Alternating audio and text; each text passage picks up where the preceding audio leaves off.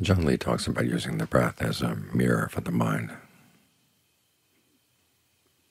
As you focus on the breath, you'll notice if you're putting too much pressure on the breath feels uncomfortable. You try to give the breath as much freedom as possible to flow throughout the body. And that requires a light touch.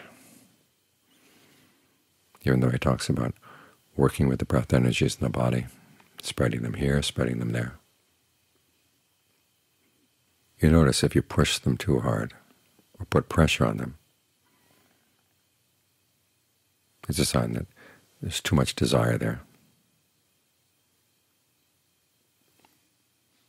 So the breath can tell you if things are going right or not going right in the mind. Or if, as when you're going through the day, a little bit of anger comes up, there'll be a catch in the breath, tightness in the breath in some part. The more sensitive you are to the breath as you go through the day, the more quickly you notice these warnings.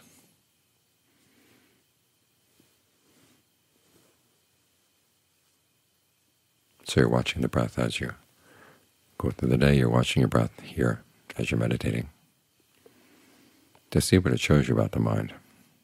This image of a mirror has a long history in the Dhamma. When the Buddha was introducing his son to the practice, one of the first images he used was of a mirror. He says, just as you would look into a mirror for reflection, you look into your actions, bodily actions, verbal actions, mental actions, and reflect on them before you act, while you're acting, when the action is done. Before you act, of course, you're looking at the intention. You want to make sure the intention is right. No harming yourself, no harming any other people. Then as you act, only on the intentions that have no harm in mind. You look at the action, what kind of results are you actually getting? If you see any harm, you stop. Don't see any harm, continue. When you're done, look at the long-term results. Reflect again. If you see that you made a mistake, resolve not to repeat that. Have a sense of shame around the mistake, realizing that it was beneath you, and you want to do better next time. That's healthy shame. And if there's no mistake, no harm, take joy in the practice, joy in the fact that you've acted in a harmless way. You're learning, you're progressing in the path, and continue trying to progress. Obviously this applies to outside actions, but it also applies to your meditation. As you settle down with the breath, this is what directed thought and evaluation are all about. You direct your thoughts to the breath, you focus on it, you're alert to the breath, and then you evaluate how things are going. Here again, you'll notice if you're putting too much pressure. The breath feels squeezed, constrained. Okay, lighten up a bit, back off a bit.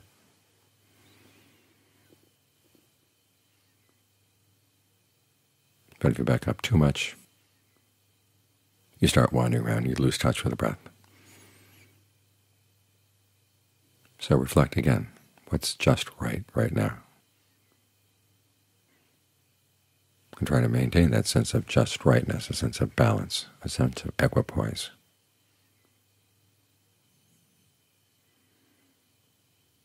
Where the different parts of the body are not too heavy, not too light.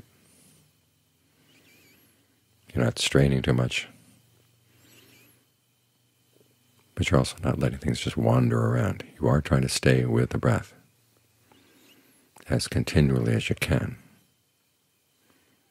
It's simply a matter of learning that what is just the right touch.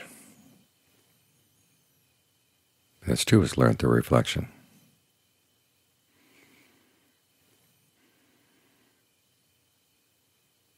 And you notice that this principle that the Buddha taught Rahula applies very much in the meditation.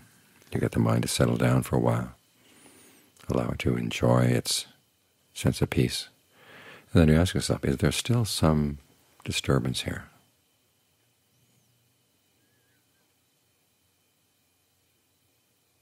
And you notice, in the beginning it's in the directed thought and evaluation itself. See if you can let them go. Just be with the sensation of the breath. Become one with the sensation of the breath.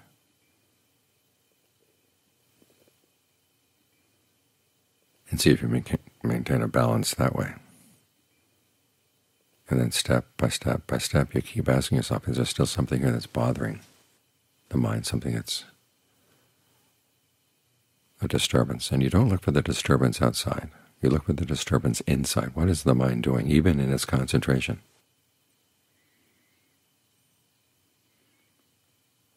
When you notice what the disturbance is, then you let it go. Now, if you let it go and you lose concentration, that's a sign that you're not ready to let it go yet, so you come back again. You're learning to read yourself.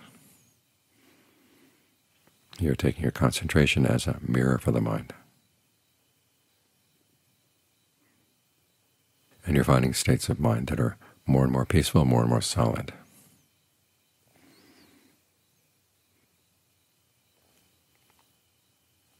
This is where you run into a principle that John Lee talks quite a lot about. Other teachers in the forest tradition also talk about it.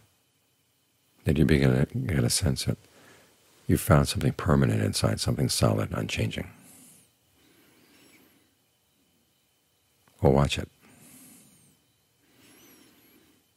It can either be a state of concentration, or it can simply be a state of mind, an attitude, like the attitude of the knower that's able to watch anything, any change, and not get upset. It seems so permanent, it seems so solid, it seems so wise. After all, it accepts the truths of the three characteristics, of the three perceptions. It sees things as inconstant, stressful, not self. But as the Buddha taught, seeing those things can simply take you to a very refined state of concentration. It's defined by discernment, but that's a state of concentration. And it too is fabricated. John Lee has a good way of dealing with that kind of issue. He says you see that there are these things that are inconstant, but there's something else that seems to be constant, either the state of concentration or the insight that allows you to be with change and not feel affected by change. He says, okay, let it be constant. But realize that even constant things you've got to let go of. That's how you stay safe. You reflect that there is some clinging there as well. Now, you're going to see this only if you've made a habit of reflection.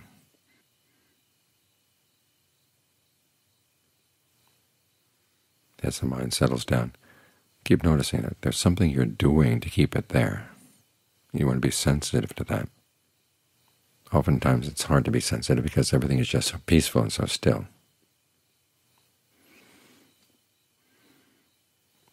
But if you're alert to the fact that there's still something fabricated here, even though it seems very, very solid and very secure,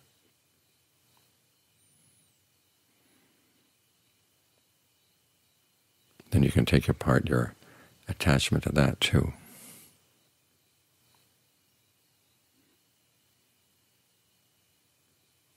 Because after all, as the Buddha said, concentration has its allure and its drawbacks.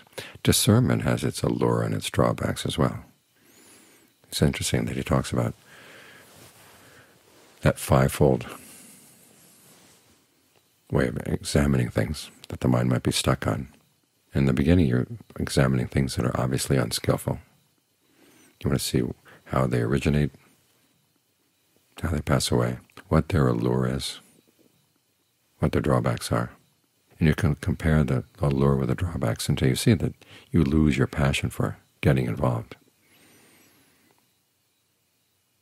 For example, with sensuality. It has its allure, but it has its strong drawbacks. Think of all those images the Buddha gives of the drawbacks of sensuality. To make you come to your senses, to reflect on the fact that when you feel strong sensual desire, there's part of the mind that actually thinks that it becomes attractive as it gets attracted to other things. But you have to see it not as a position of strength or as a position of cleverness. It's actually putting yourself in a position of weakness and danger. When you see those drawbacks, you realize you're better out of that. That's the escape. And what's interesting is the Buddha applies this not only to unskillful mental states, but also to the path, because he analyzes the five faculties. Conviction has its allure, but it has its drawbacks. Persistence has its allure, but it has its drawbacks. The same with mindfulness, concentration, discernment. Even these are things you have to gain escape from. And how do you do that? Through reflection.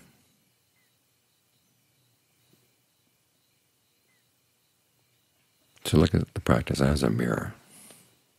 The breath is a mirror. Your actions are a mirror.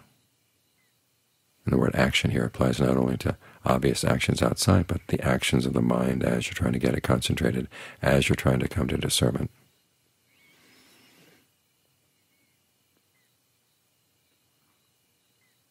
There's a passage where Ananda compares the path to crossing a stream, going from one attachment to the next. You could think of rocks in the middle of the stream. You go from one rock to the next to the next.